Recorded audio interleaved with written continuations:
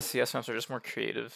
That's a simple way to put it. Yeah, I think like it's honestly just the agency in which you are in areas in Valorant. Like if I'm in a certain place, if I'm a market on split, I'm going mid. Like it's always, if you know where a person is, you know where they're going, kind of thing in Valorant. Whereas in CS, it's like, I don't know, maybe they're camping, maybe they're high, maybe they're like gonna juke you.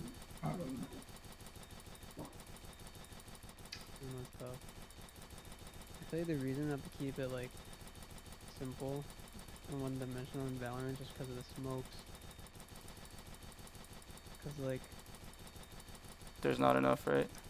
there's not enough, and there's like a lot of angles, like in like if it were like a train map or